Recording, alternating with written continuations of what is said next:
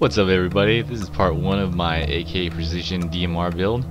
It's built from spare Yugo and Romanian AK parts. The barrel is sourced from Green Mountain. It's a 21.3 inch barrel. I'm using a Midwest Industries AK scope mount. Then the scope I'm using is a Primary Arms milled out scope that I'm borrowing off my Mosin Build. But the rear sight leaf needed to be removed in order for the scope to fit. I also fitted a Sega Picatinny rail and a Magpul AFG, also a UTG bipod.